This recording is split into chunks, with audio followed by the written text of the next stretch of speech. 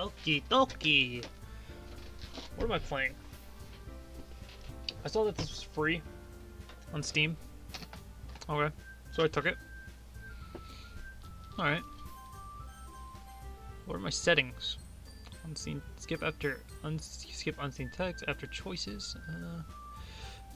Sure, new game. Enter my name. Bigby. I'm Bigby. Nice to meet you. Hey. That's gonna bother me. I just dropped something and now I can't find it. I'm sorry. I see an annoying girl running toward me from the distance, waving her arms in the air like she's totally oblivious to any attention she might draw to herself. That girl is Sayori, my neighbor, and good friend since we were children. You know, the kind of friend you never see yourself making today, but it just kind of works out because you've never known each other for so long. We used to talk to school together on days like this, but starting around high school, she would never oversleep more and more frequently. I would get tired of waiting up. Where she's going to chase me like this, I almost feel better off running away. However, I just sigh and idle in front of the crosswalk and let Sayori catch up to me. I overslept again. But I caught you this time.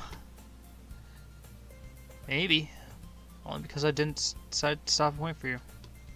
You said like you were thinking about ignoring me. That's mean, Bigby. Well, if people stare at you for acting weird, then I don't want them to think we're a couple or something. Fine, fine. But you did wait for me after all. I guess you don't have to have it in you to be mean. Even if you want to. Whatever you say, Sayori. Hee. Cross the street together and make our way to school. As we draw near, the streets become increasingly speckled with other students making their daily commute. By the way, Bigby, have you decided on a club to join yet? A club?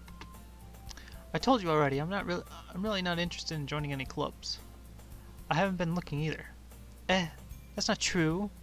You told me you would join a club this year. I did? I'm sure it's possible that I did. One of our many conversations where I dismissively go along with whatever she's going on about. Sayori likes to worry about a little too much about me. I'm perfectly content just getting by on the average while spending my free time on games and anime. Wow, this is a little deep, man. Uh-huh. I was talking about how I'm worried that you won't learn how to socialize or have any skills before college. Man, that's deep. Your happiness is really important to me. As far as you know. I know you're happy now, but I'd die at the thought of you becoming a NEET in a few years because you're not used to the real world. The fuck is a NEET? Trust me, right? Don't make me keep worrying about you. Alright. I'll look at a few clubs if it makes you happy. No promises, though. You at least promise you'll try it. You'll try a little. I guess I can promise you that. Yee! How do I get myself lectured by such a carefree girl? On that, I'm surprised I even let myself relent to her. I guess seeing her worry so much about me makes me want to ease her mind at least a little bit. Even if she does exaggerate everything inside of her head. School day is as ordinary as ever, and it's over before I know it. After I pack up my things, I stare blankly at the wall, looking at an ounce of motivation. Clubs. Sayori wants me to check out some clubs. I like how I just say that out loud. Just sitting there staring out the window. Clubs. Guess I have no choice. But start with the anime club. Hello! Sayori? Sayori must have come into the classroom while I was spacing out. I look around and realize I'm the only one left in class. I thought I'd catch you coming out of the classroom, but I saw you just sitting here spacing out, so I came in. Honestly, you're even worse than me sometimes. I'm impressed. You don't need to wait up for me if I'm going to make you late to your own club. Well, I thought you might need some encouragement, so I thought, you know. No, what? Well, that you could come to my club, Sayori. Yeah? There's no way I'm going to your club. Meanie. Sayori is vice president of the literature club. Well, this is Doki Doki Literature Club, so I wonder what fucking club I'm going to be joining. Not that I was ever aware that she had any interest in literature. In fact, I'm 99% sure she only did it because she thought it would be fun to help start a new club.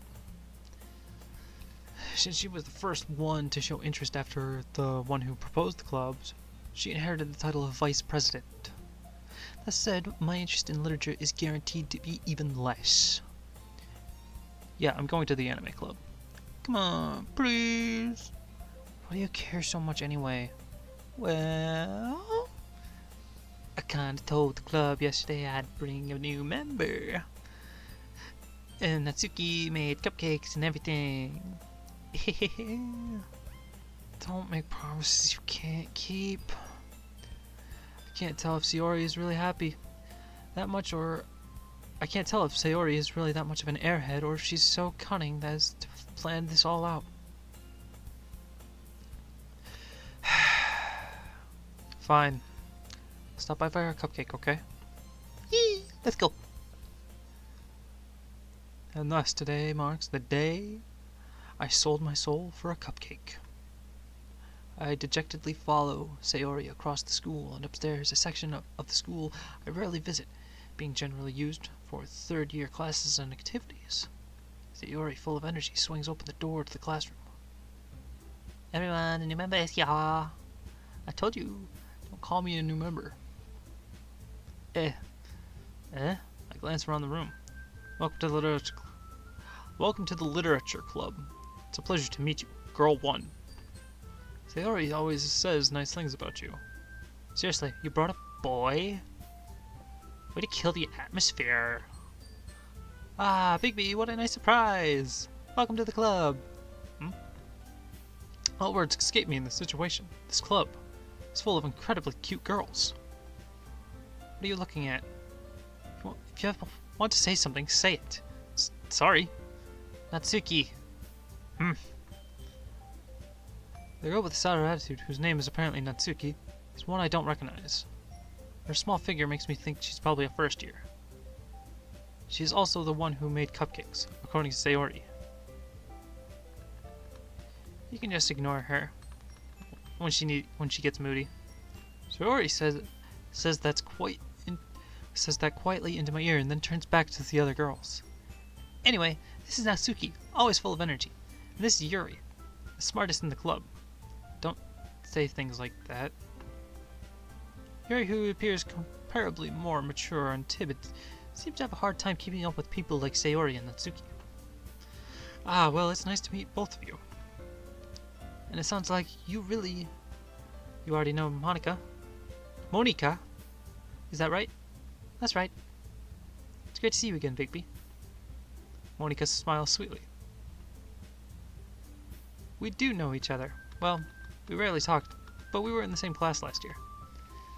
Monica was probably the most popular girl in class. Smart, beautiful, athletic, basically completely out of my league. So having her smile at me so genuinely feels a little... You too, Monica. Come, sit down. Bigby, we made room for you at the tables, so you can sit next to me or Monica. I'll get the cupcakes. Hey, I made them. I'll get them. Sorry, I got a little too excited. How about I make some tea as well? Let's have a few desks arranged to form a table. As Sayori mentioned, it's been widened so that there is one space next to Monica and one space next to Sayori. Natsuki and Yuri walked over to the corner of the room where Natsuki grabs a wrapped tray. Hold on, I can't read today. Natsuki and Yuri walked over to the corner of the room where Natsuki grabs a wrapped tray and Yuri opens the closet. Still feeling awkward, I take a seat next to Sayori. Natsuki proudly marches back to the table, tray in hand. Okay, are you ready? Ta-da! What? Natsuki lifts the foil from the tray and reveals a dozen white fluffy cupcakes decorated to look like a little kitty cat. Aww. The whiskers are drawn with icing, and little pieces of chocolate were used to make ears. Aww. So cute. So pretty and cute. So cute. I had no idea you were so good at baking, Natsuki. Well, you know, this bitch has fangs. This bitch has fangs. God damn it. Just hurry up. Just hurry and take one. Sayori grabs one first, then Monika. I follow. It's delicious. Sayori talks with her mouth full and has already managed to get frosting on her face. I turn the cupcake around in my fingers, looking for the best angle to take a bite. Natsuki is quiet. I can't help but notice her sneaking a glance in my direction. Is she waiting for me to take a bite? I finally bite down. The icing is sweet and full of flavor. I wonder if she made it herself. This is really good. Thank you, Natsuki. Why are you thanking me? It's not like I... Haven't I heard this somewhere before? Made them for you or anything. I thought you technically did say or you said, well, maybe, but not for you. No, you, dummy. Alright. I give up on Natsuki's weird logic and dismiss this conversation. Yuri returns to the table carrying a tea set. She carefully places a teacup in front of each of us before setting down the teapot next to the cupcake tray. You keep a whole tea set in this classroom? Don't worry, the teacher gave us permission.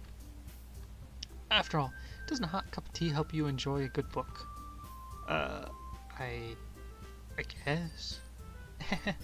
Don't let yourself get intimidated. Yuri's just trying to impress you. That's not... Insulted Yuri looks away. I meant that you know. I believe you. Well, tea and reading might not be a pastime for me, but I at least enjoy tea. I'm glad. Yuri faintly smiles to herself in relief. Monika raises an eyebrow, then smiles at you. So what made you consider the literature club? I was afraid of this question. Something tells me I shouldn't tell Monika that I was practically dragged here by Sayori. Well, I haven't joined any clubs yet, and Sayori seemed really happy here, so... That's okay. Don't be embarrassed. Well, we'll make sure you feel right at home, okay? As president of the literature club, it's my duty to make the club fun and exciting for everyone. This is a psychological horror, by the way. I just want to point that out. I have yet to get into any psychological horror into this aspect yet. Monika, I'm surprised. How come you decided to start your own club? You could probably be a board member for any of the major clubs. Weren't you a leader of the debate club last year? Well, you know, to be honest, I can't stand all the politics around the major clubs. Feels like nothing but arguing about the budget and publicity and how to prepare for events. I'd much rather take something I personally enjoy and make something special out of it. And if it encourages others to get into literature, then I'm fulfilling that dream. Monika really is a great leader. Yuri also nods in agreement. Then I'm surprised there aren't more people in the club yet. It must be hard to start a new club. You could put it that way. Not many people are very interested in putting out all the effort to start something brand new, especially when it's something that doesn't grab your attention like literature. You have to work hard to convince people that you're both fun and worthwhile. But it makes school events like festivals that much more important. I'm confident that we can all really grow this club before we graduate. Right, everyone? Yeah! We'll do our best. You know it. Everyone enthusiastically agrees. Such different girls, all interested in the same goal. Monika must have worked really hard to find these three. Maybe that's why they were all so delighted by the idea of a new member joining. Though I still don't really know if I can keep up with their level of enthusiasm about literature. So, Bigby, what kind of things do you like to read? Well, considering how little I've read these past few years, I don't really have a good way of answering that. Manga? I mutter quietly to myself, half joking. Natsuki's head suddenly perks up. Looks like she wants to say something, but she keeps quiet. Not much of a reader, I guess. Well, that can change. What am I saying? I spoke without thinking after seeing Yuri's sad smile. Anyway, what about you, Yuri? Well, let's see. Yuri traces the rim of her teacup with her finger. My favorites are usually novels that build deep and complex fantasy worlds. The level of creativity and craftsmanship behind them is amazing to me. And telling a good story in such a foreign world is equally impressive. Yuri goes on completely passionate about her reading. She seemed so reserved and timid since the moment I walked in, but it's obvious by the way her eyes light up that she finds her comfort in the world of books, not people. But you know, I like a lot of things. Stories with deep psychological elements usually immerse me as well. Isn't it amazing how a writer can so deliberately take advantage of your own lack of imagination to completely throw you for a loop? Anyway, I've been reading a lot of horror lately. I read a horror book once. I desperately grasped something I can relate to at the minimal level. At this rate, Yuri might as well be having a conversation with a rock. Really? I wouldn't have expected that, Yuri. For someone as gentle as you? I guess you could say that. But if a story makes me think or takes me to another world, then I really can't put it down. Surreal horror is often very successful at changing the way you look at the world. If only for a brief moment. I hate horror. Oh, why is that? Well, Natsuki's eyes dart over to me for a split second. Never mind. That's right, you usually like to write about cute things, don't you, Natsuki? What? What gives you that idea? You left a piece of scrap paper behind the last club meeting. It looked like you were looking at a poem called Don't Say It Out Loud. Give it back. Fine. Your cupcakes, your poems, everything you do is just as cute as you are. Sayori stands up behind Natsuki and puts her hands on her shoulders. I'm not cute! Natsuki, you write your own poems? Well, I guess sometimes. Why do you care? I think that's impressive. Why don't you share them sometimes? No. Natsuki averts her eyes. You wouldn't like them? Not a very confident writer yet. I understand how Natsuki feels. Showing that level of writing takes more than just confidence. The truest form of writing is writing to oneself. You must be willing to open up to your readers, exposing your vulnerabilities, and showing even the deepest reaches of your heart. Do you have writing experience too, Yuri? Maybe if you share some of your work, you can set an example to help Natsuki feel comfortable enough to share hers. I guess it's the same for Yuri. I wanted to read everyone's poems. We all sit in silence for a moment. Okay, I have an idea, everyone. Natsuki and Yuri look quizzically at Monika. Let's all go home and write a poem of our own. Then next time we meet, we'll share them with each other. That way, everyone is even. Yeah, let's do it! Plus, now that we have the new member, I think it will help us get a little bit more comfortable with each other, strengthen the bond of the club. Isn't that right, Bigby? Monika smiles warmly at me once again. Hold on. There's still one problem. Eh? What's that? Now that we're back to the original topic of me joining the club, I bluntly come forth with what's been on my mind the entire time. I never said I would join this club. Sayori may have convinced me to stop by, but I never made any decision. I still have other clubs to look at, and I lose my train of thought. All four girls stare back at me with detected eyes. But, I'm sorry, I thought,